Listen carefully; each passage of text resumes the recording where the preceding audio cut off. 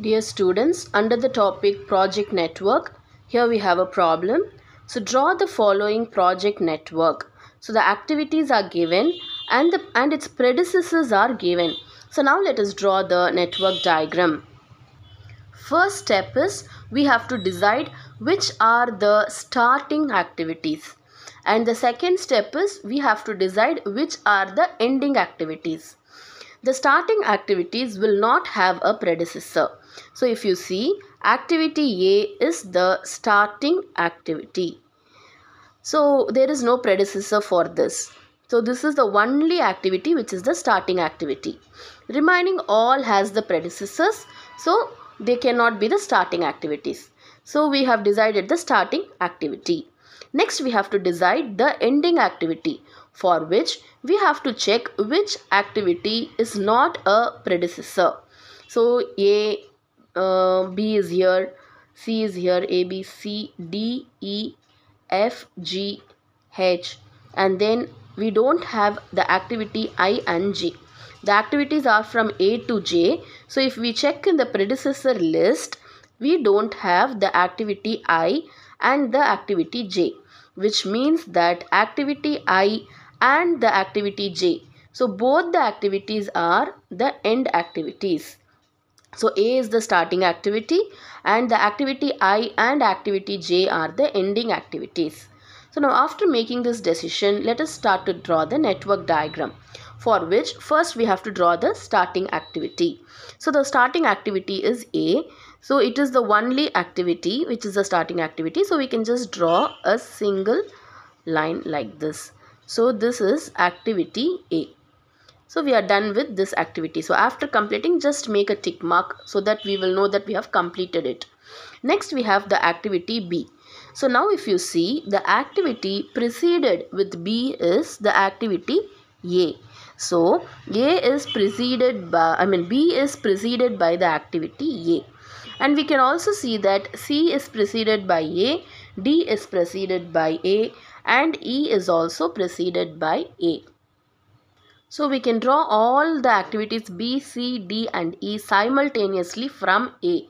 So all these are emanating from A. So let me draw that. So first I am drawing the activity B. So this is activity B. Next we have the activity C. So this is C. Then we have the activity D. So this is activity D. And then finally we are having the activity E, which I will draw like this. Okay, so this is activity E. Always draw a rough diagram first, then we can make a fair diagram.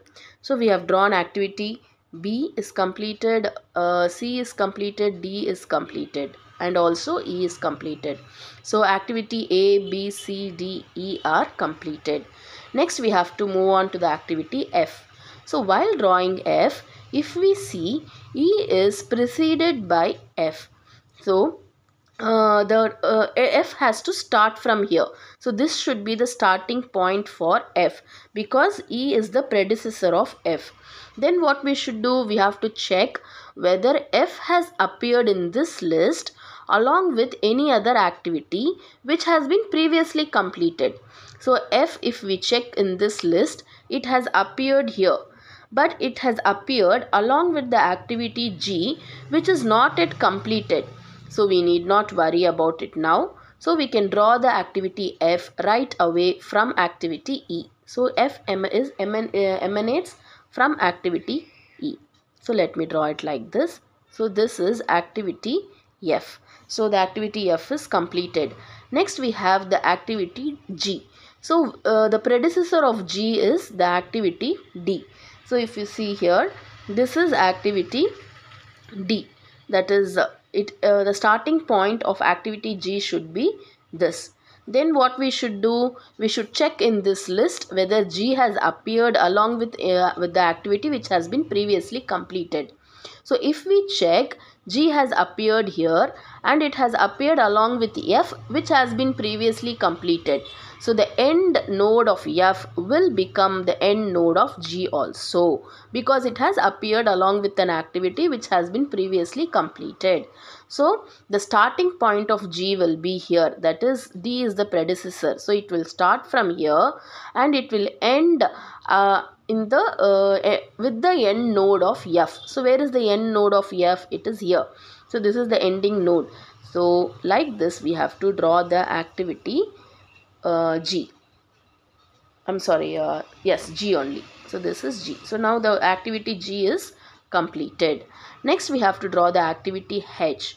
The activity H, the predecessor for H is G and F. So the G and F are the predecessors for H. So the starting node for H will be this node, because G and F are the predecessors. H has to start from here. We have to check for the ending node for H, for which we should check in this list whether H has appeared with any activity which has been already completed. So if we check for that, H has appeared here. It has appeared along with the activity C. So the ending node of C, the activity C, will be the ending node of H.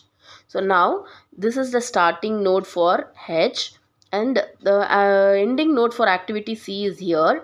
So it should end here. So I should draw an arrow diagram in this direction. So instead what I am going to do, I am just going to extend this C activity so that I can make it easier. So I am extending this activity till here.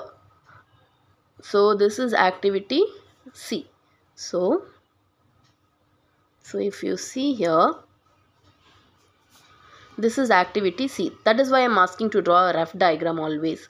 Activity C. Now it has become easy for us to draw H. So this is activity H. I will explain you once again. Now we have to draw the activity H, for which the predecessor are G and F. So G and F. So the starting node for activity H will be this node. Now we have to search for the ending node, for which we have to check in this list whether H has appeared. Yes, it has appeared here. It has appeared along with the activity C. So the ending node of activity C will also be the ending node of H. So H started here, and this was the ending node of activity C, and so the ending node of H is also this. So we have completed activity H also. Next, finally we have the activity I, and the predecessor for I is C and H. So C and H are here. So I can draw an activity like this. So this will be the activity I. So, and it is the ending activity. So this should be the final activity, which means after this there will be no arrow diagram. Okay, so this is the end node for the complete activity. So this is activity I, which is emanating from C and H. And next is activity J, emanating from B. So activity B is here. It has to emanate from here, and already we have circled it. I told it this is also the ending activity. So this should be the ending node. So we have to join these two, and this is activity J. So this is how we have to draw the network diagram. Now this is a rough diagram. We can draw it very fairly neatly with the help of a scale and all this drawn legibly. So now we will name the nodes. So this is node 1, node 2, node 3, and here this node appears first. So node 4. After that this node. So 5, then 6, and then 7, and then we have the node 8. So there are totally 8 events, and these are the activities. So hope you have understood how to draw the network diagram when the alphabets are given. In our next problem, I will be teaching you when the alphabets are given with a symbol lesser than to indicate the successor and the predecessor. So let us use this symbol, and the question will be asked. When we have such problems, how to solve such problems, I will explain you in my next video. So we shall see how we have to draw the network when the lesser sign are given with the alphabets. Thank you.